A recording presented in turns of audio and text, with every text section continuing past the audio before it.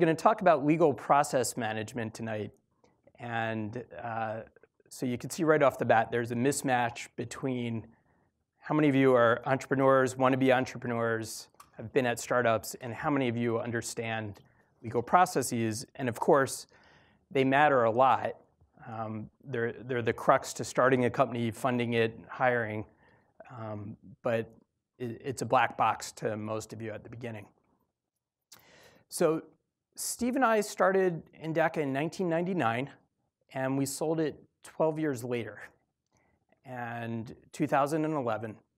And when we started, we had a legal binder that was about yay big, and it had everything we needed to know about the company. It had our articles of incorporation, our founders agreement, all of that. By the time we finished, so 12 years later, we had a wall of binders. What would you? Yeah, I mean, it's just stacks and stacks. Stacks and stacks and stacks. Yeah. So this was the legal life of a company in 12 years. And it was very expensive. It took a lot of time. And it was very boring if you tried to read it. And it created a lot of risk. Right? Well, it mattered. Yeah. This thing mattered a lot. So here's a picture of it. I'll just do this. So how do you get one of these bookshelves? And the answer is legal process management. And there's two key ideas here. The first is that you don't need to be a lawyer to do this, as you know. But you do need to know just enough that you can delegate a lot of this and work with the lawyers. So you want to master the salient terms and delegate the boilerplate. So that's something we're going to come up on in a little bit. And the second thing is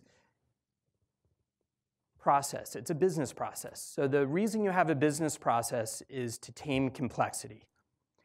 Document by document, this is all very easy. Any one of you could Google something like a founder's agreement, read up on it, and learn it. But these things compound, and by the time they become that bookshelf, it's not rocket science for one document, but that bookshelf is. So the whole purpose of having a process is to tame that complexity. So what we're going to do is switch over very soon to a simulation of some key stages in founding a company. And the purpose of the simulation is to give you a sense for what are these salient terms and how do you go through the legal process of founding and early hires. And there's a couple themes that are going to recur while we do that. The first one's time and money. So unfortunately, legal doesn't add a lot of value. Is that, that's not fair, it's necessary. It's necessary. It's something you can, it's absolutely necessary, but it's not of strategic importance to your company, especially when you're a founder in the early days. Not only that, it introduces a lot of risk. So when you're a founder, if you imagine the pie chart of how you spend your day, business development, hiring, recruiting, product, funding, something like that.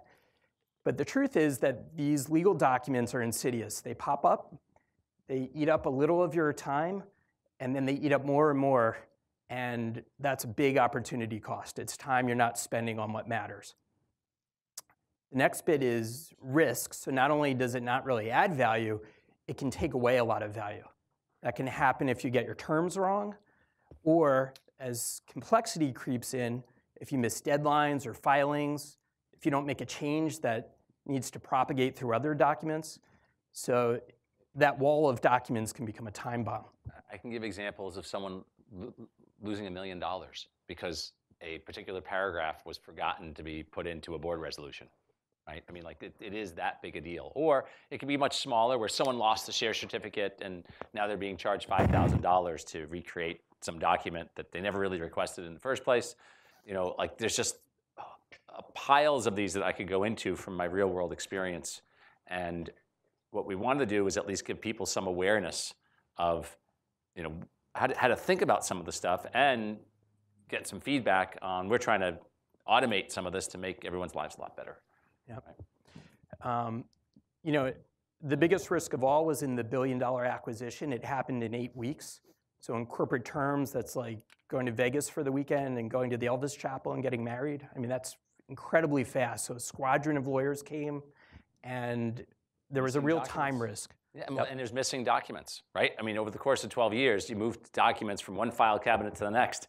Some of them got stuck back there. You know how that happens, right? With like your drawers, but instead of it being your socks, it's like someone's inventions assignment, right? And then all of a sudden that now you have that in your escrow, there's this risk. Someone might claim that they never signed away their, you know, the IP and all this kind of stuff. It matters a lot. Yeah. The final theme is Rails. So here's the good news is that shelf of documents was 99% similar to any other tech companies. All right, this is boilerplate mostly. The other 1% matters a lot. So the idea here is we want to keep you on Rails. We want you to be creative where creativity adds value. And the rest of the time, you could be different, but every time you're different, you add risk. So try and know where it matters to be different and where it doesn't. So with that, we're going to run the simulation now. And we're going to go through 3 milestones if we have the time. We'll do formation, so founding a company, and then angel funding and first hires. And I'll turn it over to Steve. Do you want to do the description of how Shoebox, what the vision was for it? Yeah, I'll do that, yeah. Sure. So basically, what I came to, so at Endeca we went through a lot of stuff, and as we said, there was this pile of documents. In fact, I shared that stack with Jason, and he wasn't intimidated. He actually was. I was definitely intimidated. We said we want to automate all this because what happens is it's the same stuff over and over again. And then I'm also involved. I've launched a bunch of other companies. I mentor a lot of entrepreneurs. I'm advising. I'm on boards. I've done investments. And you just see the same things over and over again. It was eating up more and more of my time. And we wanted to find a way to make this really simple. And so there's all these documents that today end up in a shoebox, right? And the reason why is because there's no formal processes around them, okay? You know, you have accounting systems that keep all the accounting from ending up in a shoebox once you get on QuickBooks, right? When you're pre-QuickBooks, you kind of have everything in a shoebox. I literally was there. I had this big shoebox, and it did not envy the person who I handed it to go through it and figure out what we did. But these documents are all along as the company progresses from when you found it, your articles of incorporation, to your employee docs, to your own founder's agreement, to share certificates, to NDAs, to when you create subsidiaries, to, I mean, you know, board resolutions. And what you find is you end up spending a lot of time on this stuff. It's one thing for the expense, but another thing is where, you know, I joined a board for Andreessen Horowitz recently, and it was pretty much a greenfield company, but it took us 6 weeks to close from a very clean term sheet. And that was 6 weeks that leadership team wasn't getting their job done. That stuff has to be made a lot quicker, okay? So and not as distracting, where people aren't arguing over stuff that doesn't matter, they're arguing over the things that do matter. And so why don't you show a quick example, if you're ready, Jason, and then we'll go into these scenarios for discussion. That sounds good. So I'm going to run through just incorporation. So this is the filing that you have to submit to whatever state you're going to incorporate in. And there's a whole bunch of stuff. Which state do you want to incorporate in? Where do you go? That's a whole nother topic. It turns out that a lot of companies end up filing in Delaware. And that's... Does everyone know why people work with Delaware? Anyone want to volunteer to share that? Or happy? Actually, I saw you raise your hand back there. Why does everyone incorporate in Delaware? I thought it has to do with also why credit card companies have their headquarters in Delaware. Well, credit card companies are in Minnesota or South Dakota, I think it might be. Yes? I saw with the corporate tax, they have a huge benefit filing there. It turns out the #1 reason for Delaware. Okay, you've got one in the back. We have a registered agent. There's that. Okay, so someone said registered agents. We heard corporate tax. We heard about credit card companies. Anyone else? I know the lawyers know the answer. That's cheating. Back there? Yeah, most of case law. There we go. Yes. And so what that means is when there's a dispute, it's very predictable how these things will happen. So you can actually craft legal documents and structures with some predictability. Okay, and it's just that they've specialized in it, and they have a lot of their they get a lot of income as a state with all the fees associated with this. So that's their niche. Okay. And the registered agent piece actually just comes out of the state wanting to have an address that they know that they could basically serve you with documents if you do something wrong. And keep in mind, when Every you start, state, you need one for. when you start peeling the floorboards on how a lot of this stuff works, it's very archaic. I mean, it's like, it's still in the, I mean, fax machines are considered cutting edge in a lot of these processes, okay? Like the fact that you need a mailing address, at this point, it should be like an email address, a website should serve just the same purpose, but there's a lot of fees coming in for all those registered agents, so they're not looking to change the law anytime soon. So really that filing, the initial filing is defining your, basically the name of your company, which is part of their deal. They want to make sure that you have some unique name for your organization that's filed with Delaware. And then you're also defining the structure of your equity. So the number of shares that you have outstanding is almost like your monetary, your dollars, right? And you only have so many dollars that you're allowed to give out. And Delaware is going to keep track of what that cap is. And in fact, a few important decisions. They charge you an annual tax based off of how many shares you have outstanding. So, but a lot of that can be manipulated, and that's kind of how they get stuff set up. So let's see if I can find a PDF in here. So that's about it for this process. okay. So when you're starting a company, you can, if you pick up a book, they're going to talk about all these different corporate structures, et cetera. There's S corps and LLCs, and if you're looking to build a business that's going to be an innovation economy company that's going to take outside financing, 99% you're just starting a C corp, okay? And most of the details aren't all that important. You can take kind of the boilerplate, because when you go and do a financing, you're going to negotiate the terms that ultimately are going to determine what your actual structure is, how many board members, all this kind of stuff. Right? If you're never going to have if you don't think you're going to go and have institutional financing, then you're going to put more time in to get it right up front. Okay? But if you're going to ultimately have an investor come in, they're going to change whatever you've got for the most part, right? Versus the boilerplate. And so the most useful thing that I thought I would talk about is usually it's a group of founders. We're here at a school, right? So usually you think it's a couple students coming together. How do you think about equity allocation? How many people have asked that question? Right? Show of hands, are wondering about that. Okay, we got a fair number. And one of the important things, while you're a student, you value ideas a lot. An idea, it's all about the idea. Like, I've got this idea, and it's all this value. It took us 11 years building that business. So do you think it was the idea, or do you think it was the execution against the idea that created the value? The idea got us going, okay? And I've come across many times where a group of students, they get into business plan competition, and then they graduate. Two go off. One works for McKinsey. Another one goes to work on Wall Street. And then the third one is building the business. But they split the equity 3 ways, which is insane, okay? Because that person doing all the work, they don't have any help. Yet the other 2 are going off doing something else, right? So don't do that, okay? Like, there's a concept of vesting, okay? And so you could decide, okay, why don't we make it vest, and make it a 5-year vest, right? Don't make it like 4-year. If your founders think it takes a while to build a lot of value, right? If someone just helps for 3 months, right? If you're splitting it 3 ways, give them 3 over 60, right? As their vested period. That's what it should be, okay? Like, it's really, I can't impress that enough on everyone. I'm going to describe 3 over 60. So 5-year vest, 5 times 12, 60 months. 3 would be 3 months of that, right? If that was for 3 months while you were in school, you were working on it together, okay? And so that's the first cut. The next cut, when you're thinking about how to allocate equity, is what is each person bringing, okay? Like, some people might be bringing a lot of credibility to the business. They might bring particular subject matter expertise. And it's fair for there to be some differentiation based on that. Like, some people, credibility around financing can be very important. Like, when you think about assembling a team, there's some people, when you add them, you actually become that much more financeable. You might even grow the value of the company substantially. So it's kind of self-funding to give that person more equity, okay? I can't emphasize enough, what are considered standard terms are things like vesting. Like, having a cliff is also a standard term. Now, you might choose to not have that for your founders, right?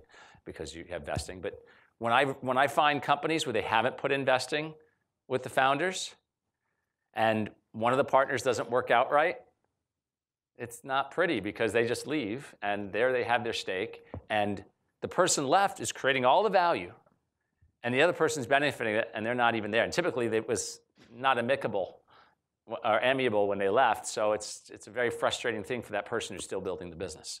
So you got to get that stuff right. But it turns out these are standard terms. This is what any venture capitalist will ask you to have in place before they put money in the company. And I strongly encourage folks to pick a longer vesting period if you're committed to the business, because then you're basically sending a message to everyone else that you're not asking for anything you're not doing yourself, right? That's just one of my philosophies in building a business. So.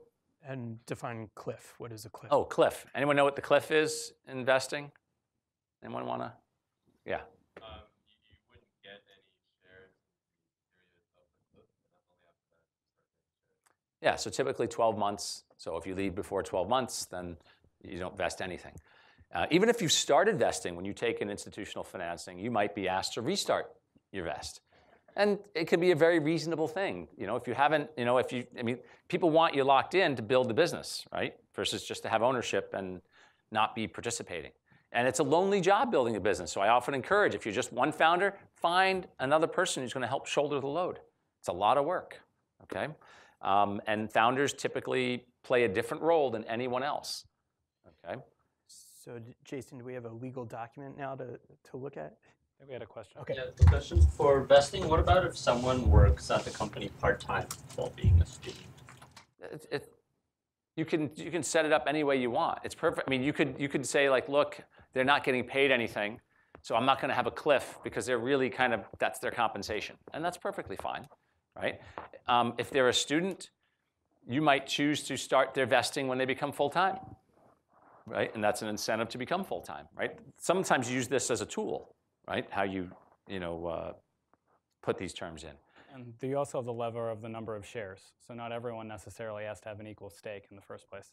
Yeah, that's definitely not the case. Right? The other thing you should know about is there's a lot of stuff around taxes. You have to, like if someone owns their shares up front versus have options. So at the very beginning, the value of the shares are virtually worthless. Right? It's about the value of this water bottle, right? And so you can buy those shares pretty easily. But as you create value, now it's no longer the water bottle, it's the value of a small house. For you to buy those shares costs real money in order to own them. And so it's really helpful to get those key players in place early on. There's a significant economic value for them to having ownership versus options. Sometimes you'll provide a smaller equity grant in exchange for the fact that it's priced low and they can own the shares, okay? And the challenge is, though, while early on the value of this water bottle, you quickly get into this regime. I forgot the name of the section of the law, but 409As, right? Anyone ever hear the term 409A? Anyone? I know a few have. It's kind of a cockamamie scheme where you're supposed to hire an outside firm to value your business, right? What's the value of a startup, right? Think about the range you might get in terms of term sheets from an investor, and let alone someone's going to come up with the value. But the tax code requires you to make a good faith effort to figure this stuff out because they don't want people undervaluing their shares for the purposes of avoiding taxes. So. Yeah, now let's show how we get from a few salient terms to legal documents without a squadron of lawyers up here. So I've been walking through it as we've been talking. Here I've actually executed the founders agreement, which defines how the founder shares deal with restriction and transfer and all these rights. So we can take a look at that one. I don't know if Steve, you want to mention anything about that? No, they're pretty straightforward. When someone starts a company and they don't have one of these, when they go get institutional financing, one will be retroactively applied, typically, right? And there are good sources for these documents. We were able to look at something like Founders Workbench. There's that Goodwin Procter puts out there, and there's a number of great sources for You some don't of have the early stage documents. all the fields. You already went through that. I did. But there are things in there like you might, can you transfer shares, to your spouse, to your kids, to your parent, family members. And again, these things get standardized. They don't want you transferring shares to parties outside. I mean, they don't mind you doing it for like estate planning, but they don't want you going out just selling shares to random people, right? Because they want you incented to build the business, right? And so again, these things get put in place. They're not scary, right? I mean, one of the biggest things we're also trying to do here is try to help people understand what's typical, right? By actually capturing what, if you knew that, just like when you do an end user license agreement on a site, you don't read it. It's like, well, there's millions of people clicking on this, so it's fine. If you knew that this founders agreement was used by the past 500 companies that were venture backed in the Boston area, be like, okay, I don't have to worry about all this stuff. This is what I'm going to have to do, so just do it and move forward, right? In fact, that's largely what I did early on. I didn't know what all this stuff was. And then over time, they show up in a recurring fashion, and you start to figure out what all these pieces actually mean. But I wouldn't say that was a good use of time figuring that out. I mean, my hope is that we can make this so that fewer and fewer people have to actually know what's in these things, right? So, you created that. Was the completed. That was that. So go to the data room and show them. So he just basically he created the company, and then he just created some founders agreements, and you can see them. We can see the board consents. Yeah, we can take a look at that. So this was the first board consent. I mean, you could, and there's all the stuff you could try to learn about how boards are run and whatnot, but some of the stuff is just boilerplate. So here he just generated all this stuff where there was a board meeting, and yes, you would have had to have a board meeting. When you click on it, you kind of certify that you actually did this stuff and whatnot. But he created Jason looks, he's the president, he's the treasurer, the secretary. There's a stock certificate that exists. But this is all the stuff that's done that, you don't want to spend any time on because it's not advancing your actual business. It's just stuff that allows you to operate. And the simpler you can make it, the better off you are. Now, of course, there will come a time when the board matters a lot, but not yet. So the whole point now is minimize it. It's boilerplate at this point. Later, it'll be strategic, but so far not. You want to find legal counsel to be your strategic advisor and help you make good decisions, provide advice, and all those pieces. That's really what you want legal counsel for. And they're usually valuable to your success. But it's trying to leverage them in the most efficient way possible so they can provide as much value as possible. Is there another document you want to see, Steve? Well, the point is, what we realized is every time you created documents with someone, they ended up in your email, or in a shoebox, a file cabinet, this kind of stuff. So the point of this platform was the workflows are right in it. And when you create the actual document, they never leave the data room. So that the concept of a data room doesn't make sense anymore because it is the company. Right? Otherwise, what happens every time you have a transaction, you're scrambling to get everything cleaned up and put into a data room, going through your emails, going through the file cabinets. Whereas this, you just do it, once it's, you do it, it's done, right? And it's in the right place. Yeah, and this goes back to the process, the idea that the documents begin in isolation, but they start to have dependencies. So you could already see complexity popping up. And so this is where you start to run a process to keep track of things and interdependencies. And at this stage in the company, you can do this, with the normal filing system. In 12 years, it becomes impossibly complex, but it's a starter. Well, we had a big legal team that dealt with it at that point. Yeah. So let's go to the next. Yeah, maybe is there anyone from the audience who's who wants to come up, who's been through some of this early stage work? Like an angel financing where they had done a debt note, something like that? Anybody? That's all right. I can come up with the scenario. Who knows what an angel financing or debt a note financing is in an early stage company? Anybody? Yeah. You want to? Microphone out too. Oh, okay. So one of the challenges that you always have when you're getting your initial financing is what's the value of the business, right? What does someone pay per share? And it's all, so one, it could be many different things, and oftentimes they're your friends or it's family, and you don't want to set it with them. You want some third party, but you're not ready to engage that third party. The other thing that's going on very early on is you're creating a ton of value very rapidly, right? You're going from zero to something that hopefully is material. And so what evolved over the past 15 years, in fact, when we started Endeca, it was very cutting edge for us to use it. We had a debt note in 1999.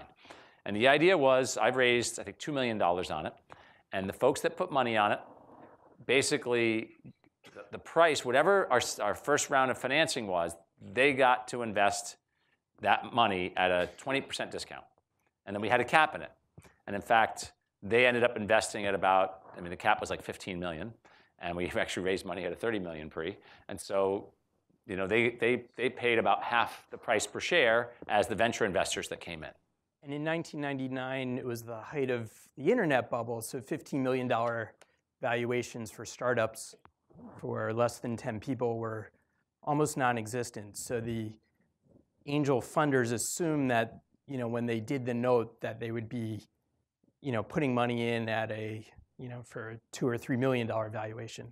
So that's where you can get real leverage early on by not setting the price and hope that things Yeah, we just happen to create a lot of value very quickly. But one of the challenges with these notes is you generate a lot of paperwork, okay? And I know of an entrepreneur that did a $2 million financing, and I'm trying to remember how much of it was in notes, but he did a lot of like $10,000 notes. I think he ended up spending $200,000 in fees just to clean up all of this stuff when he did his financing.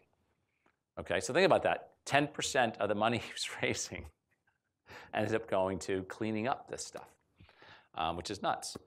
And so what we wanted to do was, how do you drive down the cost of this so that, someone can invest $5,000 if they want, and you don't pay a penalty with all the excess paperwork around that. And it turns out there's a standard set of terms that people care about. And as Jason has up there, you can see them here, right? How much are you trying to raise? Is it multiple closings? You can do it once, or is it going to be, there's a term called salami financing where it's in slices. You keep going, right? There's an interest rate. Again, there's sort of defaults, which is basically what's typical at any point in time. And what we want to do is have it. You can sit with a legal counsel who understands these terms and the implications, and you're kind of figuring out how do I want it set up.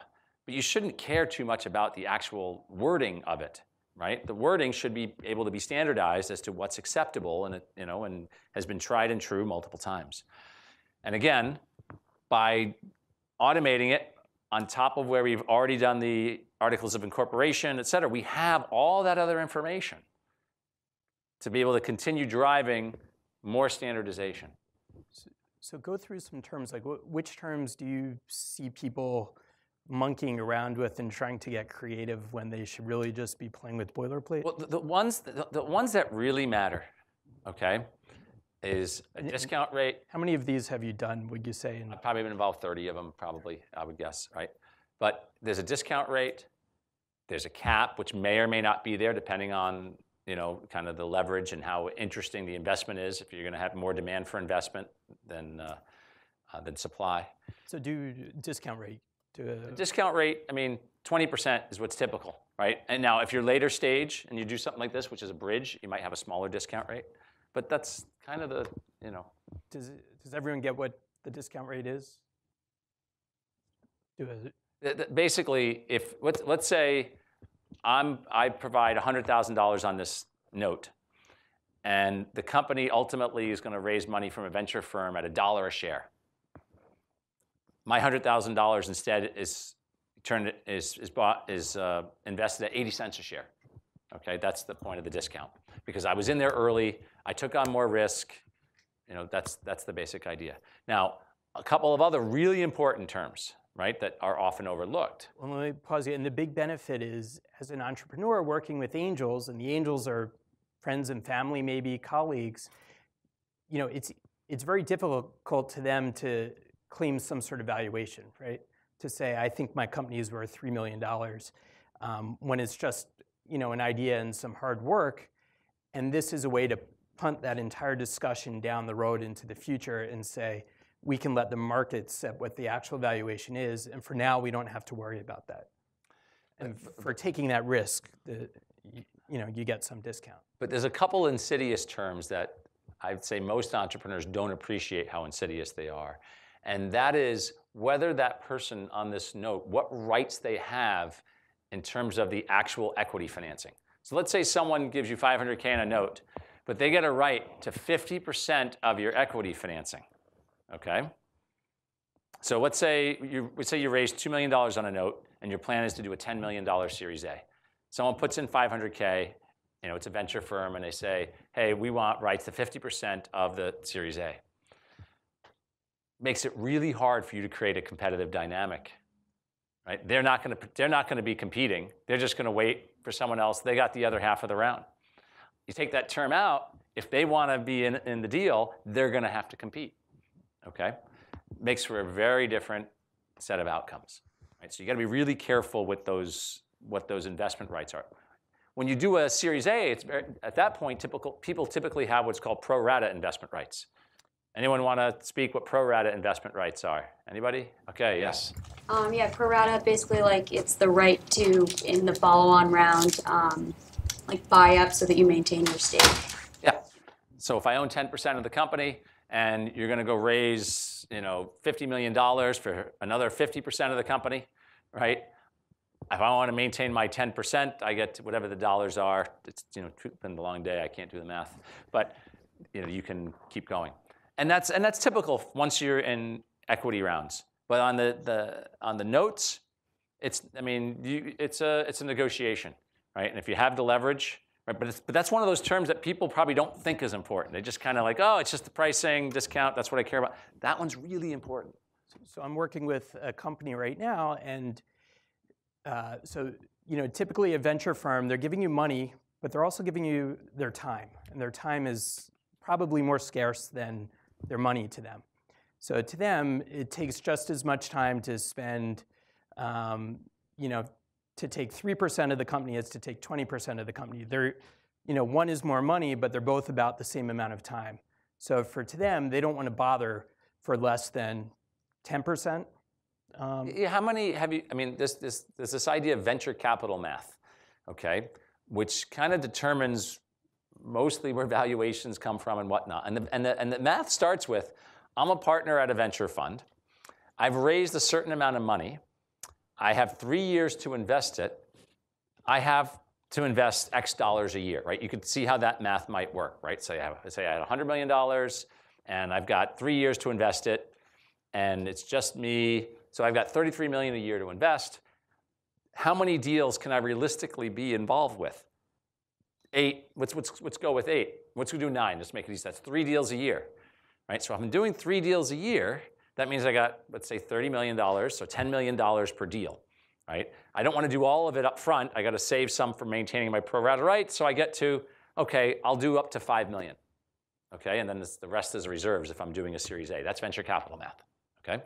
Well, now if I can only be on 8 boards, I want to be involved in things that I'm going to have a material stake in. I'm not going to do 1% investments in 8 places. I'm not going to be able to put all that to work, right? So for the longest time, the way venture capital math worked, and this was, I'd say, 80s, 90s. It's more recently, it's probably changed a little bit. But 2 firms would come in on a deal, and they would take 30 to 40% to get you to your first big milestone, which is typically you've got a product and you're entering the market. And then you're raising a second round, basically to scale the business, which is another 30% split between a new firm coming in and people keeping their pro rata rights. That was the kind of the typical sort of thing. Nowadays, the funds have gotten bigger, so someone might just take a 25% stake. But the way valuations are typically created is someone looks at how much money you want, and they got to get their reasonable stake. Unless you're a very unusual company, like you're a Facebook, and you're showing like these adoption numbers like that, then you can go to Jim Breyer and say, I want a $100 million valuation, and I don't have any clue on how I'm going to generate revenue, right? But those aren't the things you can benchmark off of. You can't use the 5 or 6 sigma situations as your benchmark. You have to go with what's the what's typical. And part of that is, and I'll get to you in 1 second, venture capitalists, they don't know which of those 8. So let's say I built that portfolio of those 9 companies. I rarely know a priori which is going to be the big winner. I'm expecting one of those 9 is going to be a big winner. So one's a home run. 2 or 3 are going to be doubles or triples. Another 2 or 3 are kind of singles. And the rest I lose money on. But you don't know up front, because if you knew up front, obviously you wouldn't be investing in the ones that you're going to lose money on, right? And you can be surprised.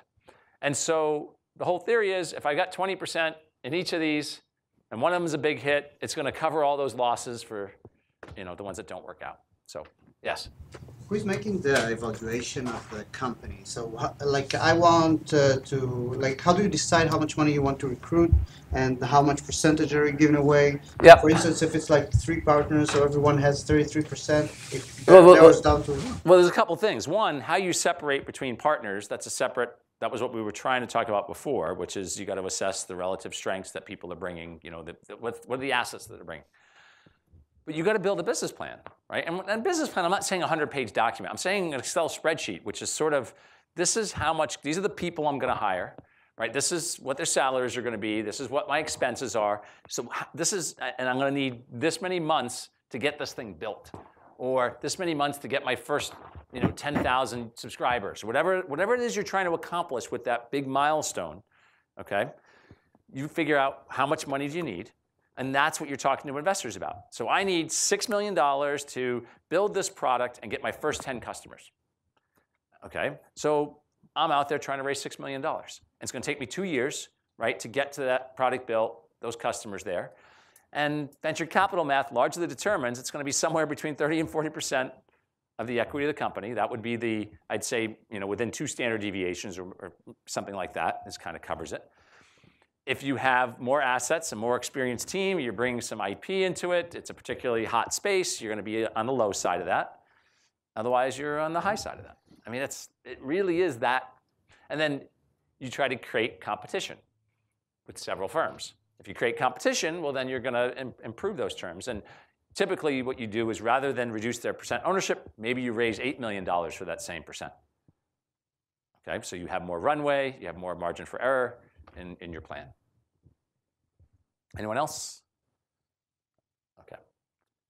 And let's generate some legal documents. So I can go through this bridge note process, and it actually generates a lot of documents. Steve wasn't kidding about that. But the truth of the matter is you want to understand what the business terms are, because those are the things that are going to drive the financials of what really matters out of these things. And then it's more a conversation with your legal counsel around your strategy and making sure that you're protected and all the documents are kosher.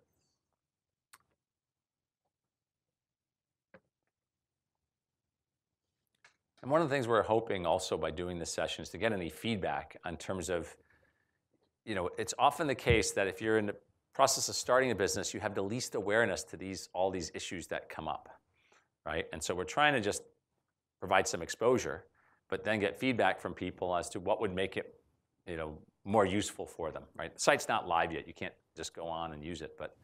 So when you're creating those documents and you kind of, take your mouse to one of the terms, is there a glossary that pops up for something? There will be. It's a piece, it's kind of in development, but yes, absolutely. It's how do you make this as helpful? Now, the thing is, the system can't give you any legal advice, right? Not allowed to do that, but we can simplify things as much as possible. And is there any plan to port it also to other jurisdictions like Canada or, Yeah. Once we're working on, so the challenge of building a product like this is it's sort of like SAP. SAP has this crazy schema for like any type of business. And so we're kind of building that now. And then in other jurisdictions, it's just adding in the specific, legal language and, it's kind of tuning it up a bit. Yeah. Do you want to talk about, go ahead. 2 quick questions on the angel bridge note. Is that the way it's always done nowadays? Like typically when you go with angels, they'll always just offer you the No, that's not true at all. There are plenty of situations where someone will price an equity financing, for the angel investors, right? You might say, look, I need 100K. It's for 10% of the business because, I got to eat and, that sort of thing. So What's your recommendation on valuation in that scenario? It's hard. I mean, it's so contextual, right?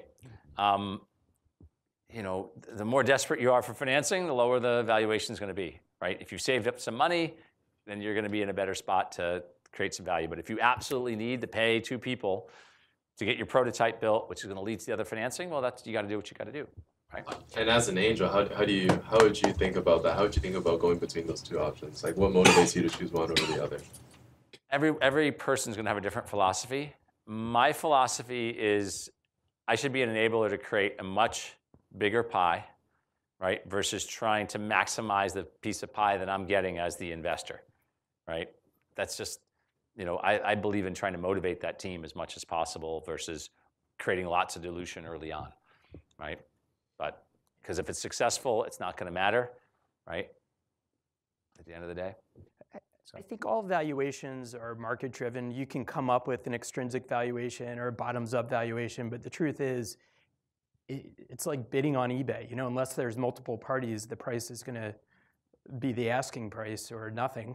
And so that's the key: is you want competition. But the thing is, it's completely unknown. That's why I say, if you look at a venture capitalist portfolio, they can't tell you which ones are the losers, right? So what's the right price? It's become a convention, right? The amount of money to get to your big milestone is 30 to 40%. When you're taking money from an angel, what other than the money do you typically ask of them, expect from them, you know, have them sort of offer you other than just sort of cash? Well, the question is, what do you expect from one of those early investors? Okay, and again, it's context. There's some investors, if you can't, I mean, your ideal is you're going to get someone who can invest as an angel, who can also do your big round of financing later on. That's the perfect scenario, but you can't always do that. You know, for example, you know, my early angel investors, I had guys like Dick Parsons when he was president at Time Warner, right, before he became chairman of Citigroup. I had, and Time Warner was part of, you know, AOL was in there, so, you know, he was able to open the door at AOL. Way back when we didn't get a deal, but still he opened the door. I had the chief investment officer from Putnam, and he got his IT team to figure out how to use our software, which actually was huge for us in terms of figuring out the markets we were going after, right? So you can get some really value-add angel investors, and there are others that did nothing, right? They just wrote a check, and they did very well in the end. But you know, I think, you know, we're saying a lot of your valuation comes not from your idea, but who's on your team, right? Who's betting with their skin to quit their job to join you. So for example, you know, for Jason at Shoebox, if the COO of Goodwin Procter, massive law firm, were to quit and join Shoebox, their value would increase. Well, in the meantime, maybe you can't get him on the team, but if he's an angel investor, that's a start. It's a way to show your later funders that there are people betting with their skin. there's a term I use about building a business, and it's this relentless pursuit of credibility. And you know, because it's just an idea, which, you know, and what's it worth? Does it mean anything? Is it credible that the idea is going to be made to happen? Now, once you start making it happen, you start having assets, you start having customers, you have product, you have all this other stuff. But along the way, so you start out, it's just your own credibility, right? And then it's either the investors you bring in or the team you bring in. That's where the next set of credibility comes in. Like, I look back to my old slides, it was all about who the investors were. And at some point, it just becomes about who the customers are, right? So we've done some salient terms. There's a lot of boilerplate we're thankfully not talking about. Let's do multiple closings. Okay. So when you know, in this note construct, the idea is if you had to organize all of the different investors in the note on the same day, that's a lot of work, right? I mean, it's hard to do, and you're invariably only going to have a few investors. So what's very common is you create a note. I can raise up, like when I did mine, I could raise up to $2 million. I closed the first 600,000, then the next 400,000 in the first, you know, sort of week.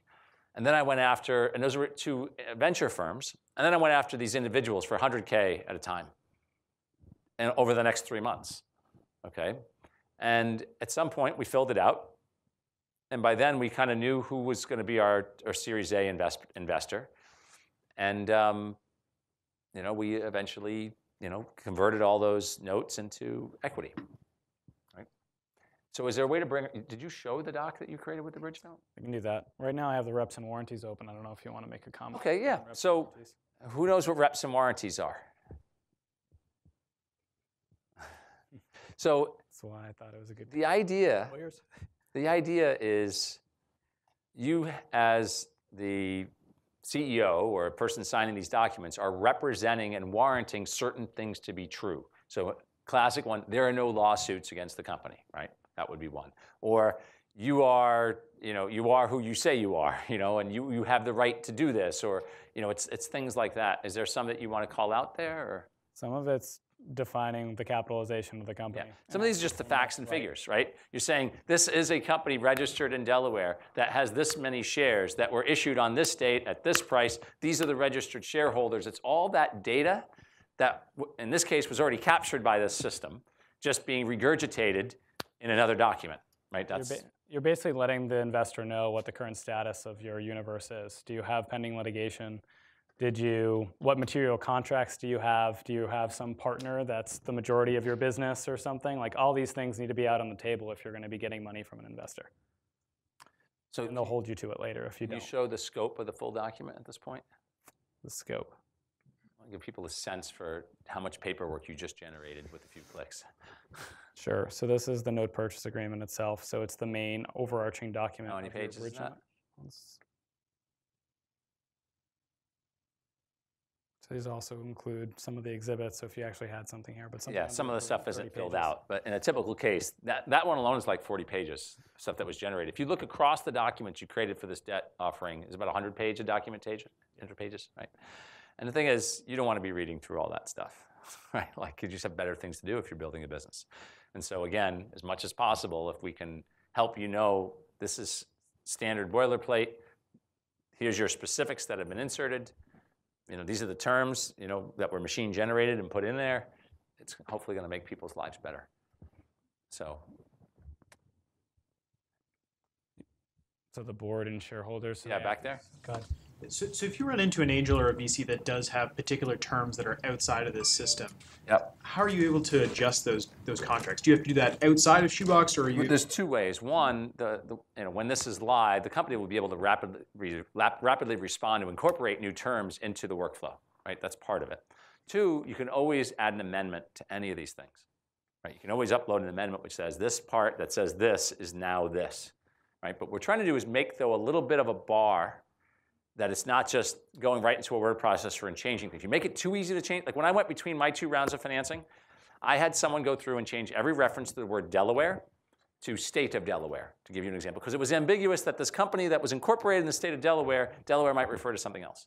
And so that was part of the markups that I had to wade through when I was going through this, which is just nuts, right? So, we just talked about how you would do it in Shoebox, but more importantly, the question is, how would you ever do it? And the answer is usually you shouldn't. So you need to coach your investors that they shouldn't do that unless they're adding value in some way. They can't just make it different. They have to. But of course, it's all about the leverage you've got, right? It's all about the leverage you've got. The masters. Did you work in private equity or something like that? Or yeah, private equity is the masters of coming up with all these constantly innovating on terms. Right? That's why you have companies that go public from private equity and are still paying fees 20 years later back to the private equity firms. But yes, this won't work for private equity. This will work for basically new companies going the route of more traditional growth capital. Right? Yes. Does the reps and warranties allow only your founders to hold you accountable to what you've stated, or does it also allow other parties like your customers to hold you accountable to what you've stated in the context of a C Corp? Well, so the reps and warranties are for the investors in this context. Okay, when you do a contract with a customer, you might make representation and warranties in that contract, right? And so there's certain people that sign the reps and warranties. Usually, it's the CEO. It might be other founders. It might be just anyone over a certain ownership position. I mean, there's a number of different ways you can do it, right? But the point is, someone is on the hook if they're lying about this stuff, right? And the first time you do that, it's kind of scary. You're kind of like, wow, I mean, you're being really careful. You're really worried about this. And really what they're trying to do is avoid someone who's a fraud, who's making stuff up and presenting things that aren't really true, okay? Or hiding something, okay? That's the whole point of reps and warranties. That said, when you go through it the first time, it's like, I mean, I'm legally liable for this thing and all that kind of stuff. And so you really think about it. But it's meant to be pretty straightforward. And then when you think about, LLC or C corp are both supposed to protect or give you something to an extent. The shareholders get protection. Yeah. You as an executive, though, making representations, though, could be personally liable if you're lying and making fraudulent representations. And they could sue you as an individual. The shareholders could sue you for making a false representation, right? Unless you're a big bank, then you're kind of shielded from all that. It's personal responsibility. So, yes. Does this bridge note boilerplate cover the situation where a venture capital firm actually decides to invest in your company as a seed round, where essentially it's a bridge note that would have the potential to get it to basically move? Can you repeat it? I want to make sure I understand the question. Does this boilerplate for bridge note cover the cases where it's a venture capital firm that invests in your Absolutely. Absolutely. The thing is, there's a set of documents that were created by the National Venture Capital Association to try to standardize this as much as possible. And so what you're seeing is those documents put into a workflow for the most part. So it's not anything that's, out of left field. Right? Anyone else? We continue? So this is the certificate of the secretary. I don't even know what that one does. It's a secretary certificate, Steve. I'm sure you signed a few. So it's just an organization of all the documents that approved it. So you have to present the bylaws. You have to get board approval. All your shareholders need to approve the action. So you basically need to get all the people that have invested in the company thus far to actually line up behind the action you're about to take. And this document goes on forever and ever. You have to get standing with Delaware to make sure that's still kosher, but it's... Yeah, I mean, this is to do it where you're dotting all the I's, crossing all the T's. Right. Now, one of the things that's happened with a lot of these angel notes was, you know what, it's a few $100,000. It's not worth doing all this stuff for that. And so they cut a lot of corners, and that's fine. But if we do it in software, we don't have to cut corners. We can do the full thing, and it's kind of just, it's one and the same. Yes? So does the website also give you information? So if I have a question, I want to do this. So it's going to come up with, if you want to do this, this is what you need to do. Like a workflow kind of a thing. These are the documents. Like wizards. Because I don't know what I need to do in order to kind of cover all the bases, right? Mm-hmm. So if I want to raise money or if I want to do whatever, here's ABC that you need to complete kind of a thing. Yeah, I have no doubt this over time will have background information. It can't provide advice necessarily. And what it's meant is for you to work with someone who's experienced, but automate all the mechanics of it, right? Like it's not going to tell you what you should be doing as your board resolution necessarily. I mean, it sort of does, but it gives you a choice. It won't tell you that you need to do this board resolution right now. Well, in some cases it does if it's part of another workflow. But it makes it so that when you decide you want to do X, you can automate the boilerplate. So. Yes. You mentioned that this is still in development. Yep. For those of us that are looking to incorporate like this over the next couple months, let's say, is Founders Workbench? Founders Workbench is a very good resource. But you know what? If you reach out to Shoebox, is it a login? Is there an email there? You put in your email for when it's live. We're going to start giving private beta invitations to this so that people can start using it, hopefully throughout the spring. Right, for this academic cycle of companies, some of them will be able to take advantage of it. I mean, we're using it now. I mean, I'm dog fooding it in a few places, and finding lots of bugs and all this stuff, but as you'd expect. So where are we now? Yeah, so we have one third section. We did formation and angel funding, and we're going to do early hires now, which is a really interesting part of the discussion because it's probably the most strategic. We really get into cap table in a meaningful way for the first time. So before we go forward to that, any last questions about founding or angel funding? Yeah. Before you raise any money, including angel funding, is it good to go through, at what point should you go through this? Should you incorporate it before even your very first angel investment, or? Well, I mean, you kind of have to, right? If they're going to invest, you got to have an entity for them to invest in, right? Right, but I guess some angel investors that I know, like, they like to do it kind of. Well, here's the thing. Your advantage of having incorporated before that investment's coming in is you're going to be able to do your founder's shares for very inexpensively. If you start doing all of this at the same time, well, now you start getting into this nexus where are those shares really cheap? There's already money in the company, or it's already been agreed upon. Yeah. And so typically you want to start something, get that done, and then have money come in with some distance between. Definitely want to have some form of legal entity, and you'd want to get legal counsel if you're not doing that, because you could run into issues. So, but again, you want to make the cost of doing that as low as possible, because you don't have anything. You don't have any people. You don't have any money. You don't have any product. You don't want to be spending a lot of your time on paperwork, because that's not going to actually materially change your circumstances on people, money, or, well, it helps with the money because you got to have this stuff as an enabler to be able to raise capital. But creating an entity is like, it's a $100 transaction. It's not a ton of money to do that. So, it's just a flow. So when you're hiring someone, anyone have any idea what you need to have in place to sort of legally hire someone? Do it properly? Anyone want to volunteer kind of with some thoughts on that? Nobody? Okay, we got to volunteer. I guess you had to be C Corp before you can hire the. You got to have what? You had to be incorporated before. Yep, you have to be incorporated, sure. Well, you have a non-disclosure, right? You're going to share secrets with a person. You don't want them to be able to go tell other people, right? Because you got this great idea and all these secrets and the special sauce that you're making, right?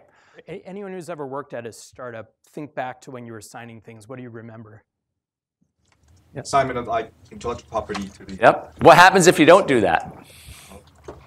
Basically, the intellectual belong to the old company that. Well, so let's say I joined your company, and you didn't have me sign an IP agreement, and I'm working on some of the code, and then you fire me, right? And I say I want my code back, right? And you're like, no, it's mine. I'm like, well, I didn't give it to you. Where's the agreement? And you could get into an ugly fight. Even worse would be I say nothing, and I wait until you're really successful. And then I say, and you just sold the company for $1 billion, and out of the woodwork, I show up, and I'm like, hey, I have some ownership of that IP. So right? we spent weeks tracking down people with missing. Yeah, and we probably had them. There were 1,500 people employed over the years, and you know what? There's always going to be some miss rate or something gets lost. So non-disclosure, invention assignments, then it's their, it would be their equity agreements. What's the term of their vesting? If you didn't get, there are people they'll do the option agreement and they'll leave out the vesting. That's not good, right? So who else remembers signing something? Do you people just sign? It might be a non-compete, right? Depending on the state you're in and all this kind of stuff, right? And sometimes you're looking for those documents years later, right? But that's just the legal stuff. Let's talk about what do you compensate someone early on in one of these companies? Let's say, here's a scenario. You're, 3 founders. You were part of a business plan competition. You won the prize. You have a little bit of money to hire someone. What feels like a fair equity grant? Fire away. It's depending on who, but sub 5 for sure. Maybe like half a point to a point, or sorry, 0.5% to 1%. What? Anyone else? Just curious, like your gut feel, like what would, it's the first person in the room besides the first 3 of you. What would come to the top of your head is, the right equity grant? Usually 1% or 1%. So the first thing that we really should be asking ourselves is more the context. Yep. Okay, if you're paying this someone a full salary, it's different than if they're getting sweat equity, right? 2, what does this person bring? Are they the office manager, or are they going to be contributing unique IP that's going to make or break this business actually happening? Okay. Another is, what's the likely dilution that's going to happen over the course of this company, right? If you're coming out of the gates really strong, right? Well, it's going to be smaller offers because there's going to be less dilution, right? Like you bootstrapped it for a period of time or, whatever. And so, a lot of these formulas, again, they assume the average company. And a lot of times, yes, people are building the average company. Sometimes, though, you're building a below average company, right? Or you might be building an above average one. And below average doesn't mean it's a bad company. It just means that, it's going to be a $100 million outcome, right? Versus, the expected case is, say, a $500 million or a $1 billion outcome. And that's why I don't like a lot of these rules of thumb, because they just work on averages, and it takes away all the unique context that each of these businesses have. So, just like the folks, if you're working in food, if you were coming up with new food products, it's probably a different context than if you're coming up with some crazy machine learning thing, right? It's going to be a different talent pool that you're recruiting from, et cetera. So, but it's very common for some of the early, like the classic innovation economy company is, okay, there's some founders, and now you're getting some of your key technical people, and they're going to see a point or two, if it's before the financing, and then that gets diluted down to, if they're very senior, to kind of a point, or it might be a quarter point, or again, it's going to depend on the context of that individual. And then you have your leadership team is the other big thing that you got to budget for. So this is key. It's a point of what. So let's step back for a minute, and usually you'll have three pools, right? The founder shares, the funders shares, and the employee shares. And do you want to talk about that? Yeah, so when you take outsider financing, what they're going to do is insist that you create an option pool, which is a certain % of the capitalization of the company, okay? And that option pool, think of it as a budget to hire the kind of people that you're going to need to make this successful. Now, depending on who the founders are and the people already there, the budget, so let's say the founding team includes a very credible VP of development, includes a credible CEO, includes a credible CFO. Well, the budget's going to be smaller because you don't have to bring those people in. On the other hand, if you don't have any of that, the kind of standard would be like a 16 to 20% that you're going to need as a budget, because you're going to need that to hire all these people, okay? And that becomes a pretty material term when you're doing a equity financing. Right? Is 16 or 20% of the total pool or of the employee pool? 16 to 20% of the total capitalization of the company. So if there's, 1 million shares, right? Let's say there was 800,000 shares in the company. They would say you got to hold another 200,000 for a 20% option pool. So of 1 million, it's 20%. Okay, and then eventually you run out of that pool, and then you have to increase it, right? And and one of the terms of the shareholder agreements is what's the voting threshold, and who gets to vote to approve such things. And that's one of the protections for investors. Otherwise, founders, because you're like, hey, I'll just vote a bigger pool and give myself a lot of shares. I have control of the board, all this kind of stuff. And that's what the protections in these documents do, is to create some balance of power between anyone exploiting the other party, the other shareholders. Okay. Questions on that? Is this helpful? Interesting? We're kind of just rambling up here, so. And we can keep going in many different directions. Question over here. Yes. I have a question, kind of a little bit of combined with founder and the whole shareholding and employee thing. It's about if you're a foreigner and you're on a visa. Do you guys have any comments on that? Like, can you be a founder? You can't just be an employee, obviously, if you're not having the right visa. So, because I haven't, okay, someone here. We have the exact same issue. We're both co-founders and we're on student visas. And I don't know, it seems to us that we have to have someone else who's like the American? Yeah, basically signing everything. But doesn't necessarily have to have shares, but like maybe their interest is like they want to have a stake in it without being like.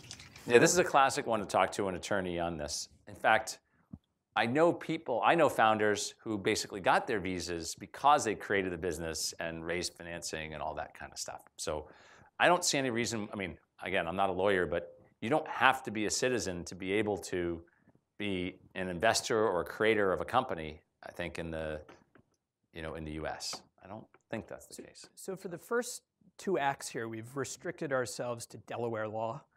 And this is the first section where we go not just international, but state by state with employment law.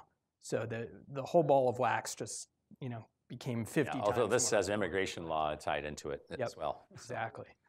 But so this is where outside counsel and part-time CFOs probably. Or you find an entrepreneur that went through that. See, none of us went through that, so I can't give you the firsthand experience, right? But I know entrepreneurs who have, and I think there's a pretty well-worn path on what you want to do.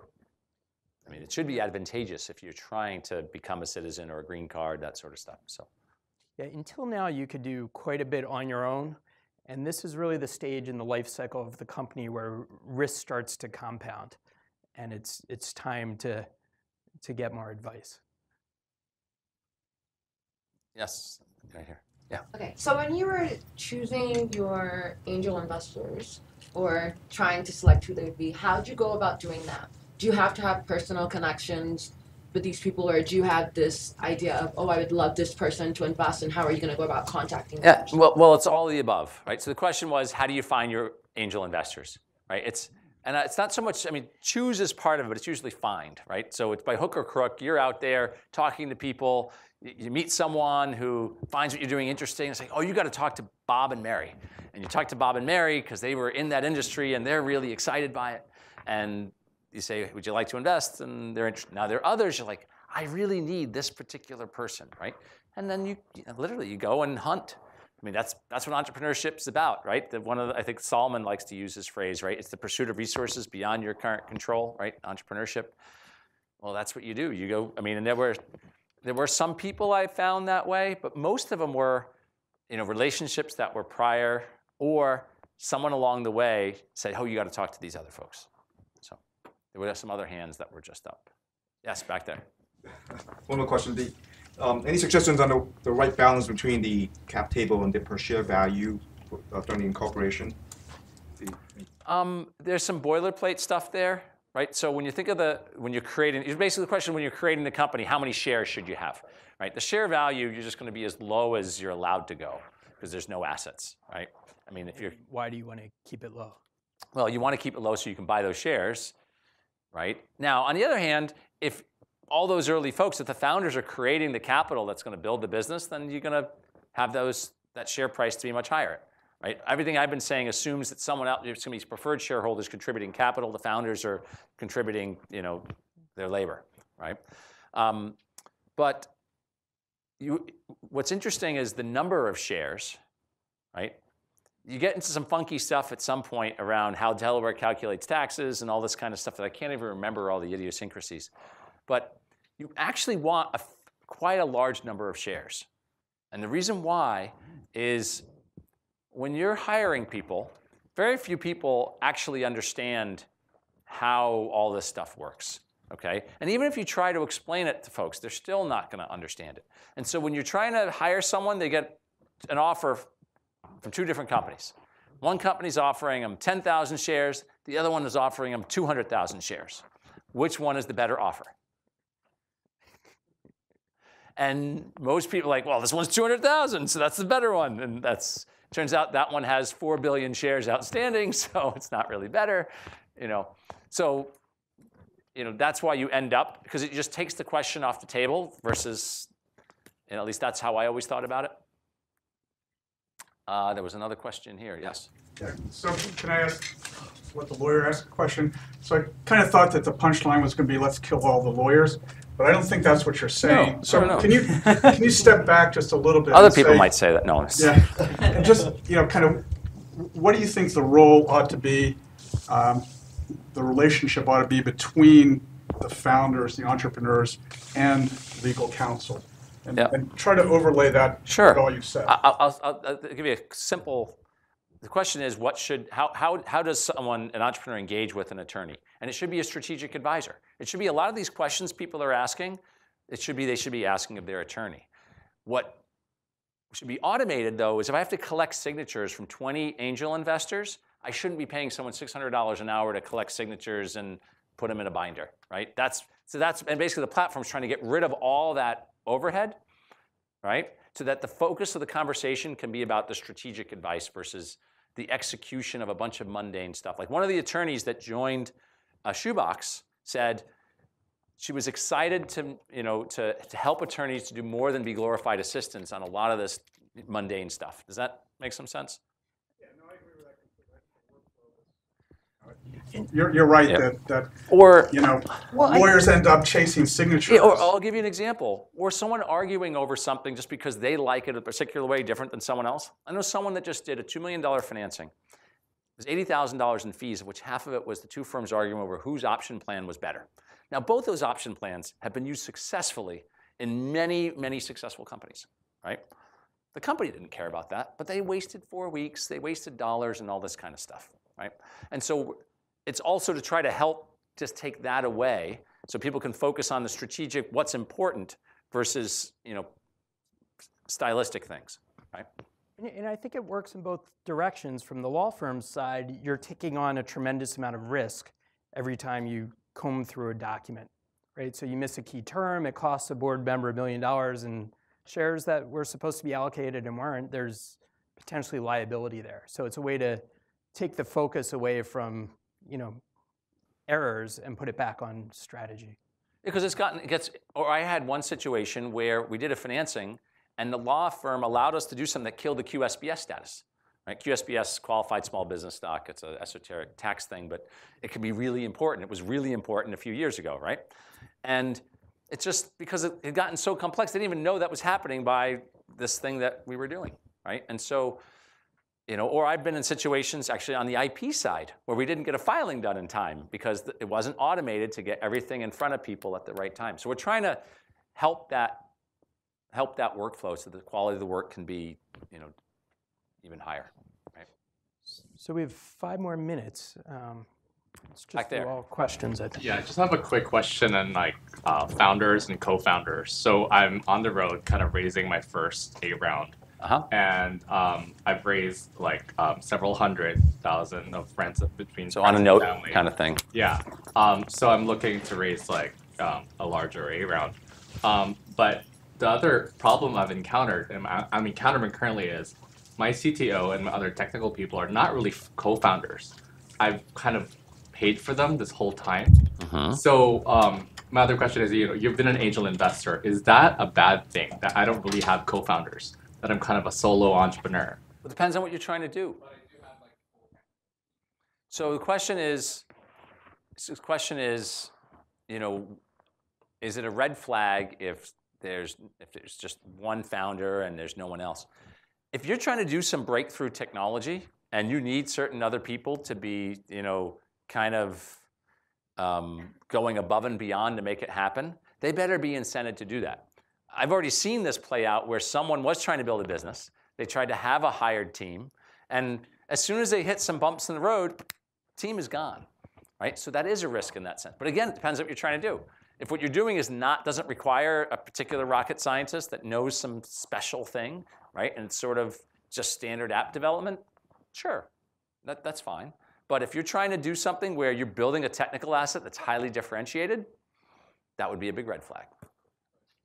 Yeah, most things, and it's always contextual. That's the thing. Yes. So most of the things we've talked about is about the documentation and paperwork for getting investment. What about when you want to work with something like, for us in the case of food retail, like Whole Foods, and everyone's like, "Oh, be careful, they're going to screw you over." What kind of things do we need to know? Yeah. Is that something you guys? Yeah, this goes back to the question about that's where you should be spending your time with your attorney figuring that stuff out, right? That's where it's incredibly contextual. The possibilities are infinite, right? In terms of what's the right structure of a deal. But again, and while it's important that you document it right and you pick the right terms and whatnot, what determines what you can do is all about your leverage in that negotiation, right? And that happens well before you're getting to that point, right? But again, that's the vision here, is that's when you want to be spending a lot of time with someone to give you the best advice, right? So just winging it yourself. Well, not only that, but it's more, you have so much resource that you can apply to that legal budget. And that's what you want to be applying it to, not on the stuff that's just boilerplate that's done again and again. So, yes? Just curious about Shoebox. Is it going to, for a startup, is it going to replace most of the legal things? What it's going to do is, right now, if you go to Silicon Valley, a lot of the early stuff, or even here, people are waiving the fees because they want to get the clients, right? And What we're trying to do is just get people on a great, like there's still going to be an attorney involved in that time, right? But the hope is when you're spending money with the attorney, it's on the stuff that we were just talking about versus trying to wing that because you're afraid of big bills and all this kind of stuff, right? So that's how I imagine it will evolve, right? But we have to see, right? This is a big experiment. Yes? Yeah, so I just want to ask how large is usually the option pool is? So again, the size of the option pool, it's a budget that you have to do to build your business to get to whatever the milestone is for that round of financing, okay? And usually beyond, right? And so if you already have key members of the team, those don't have to be in the option pool budget. But the normal full budget would be about 20 points. That assumes you have to hire a full management team, okay? Anyone else? Yes. On your first new hires, you guys kind of talked through the list of things that you have. Is there any consideration around, and this is, to preface this, I come from Canada, so we sign like these employment insurance, CPP and stuff like that. Is that a thing in the States, or do you guys? I mean, it's different, right? I mean, when you hire someone, you're going to have, benefits, right? There's going to be, well, Jason, you probably can cite this better than I can right now. What would you sign? What do you have to worry about? Every state that you're in, you'll have to deal with unemployment insurance. You'll have to deal with every state that you hire someone. You'll have a whole new set of things to deal with. And your payroll provider helps out a lot with this typically too. Okay. Yeah. Less covered under shoebox, more someone else's. Yeah, it's all, we'll see how all this evolves. But what we're trying to do is make it so that you don't have to become an expert in this stuff. Yeah. You can get to the point where you're large enough to hire a team and they're the experts. Right, that's the thing. Once you get to 50 people, you've got someone in the company that knows this stuff. But the path of getting there can be very costly and waste the time of the folks that their comparative advantage is something else. So, I think we're towards the end. So just to sum it up, legal process management, again, the idea is you don't have to know all this. You can delegate it. But you do have to know the salient terms. And you have to treat this as a process. And the reason is it's super complex very quickly. And 3 themes, time and money, right? Spend your time on the right things. Risk, you can be dropping some time bombs into these documents, so watch the risk. And rails, finally. Remember, most of this is boilerplate. Keep it as boilerplate. Don't get creative. The only time you should deviate is if you're actually adding value. So this was a big experiment, trying this. How many people would sit through more of this and found it interesting by a show of hands? It might be like, this wasn't what I was expecting. So I'm kind of getting a few people, kind of half the room. Okay.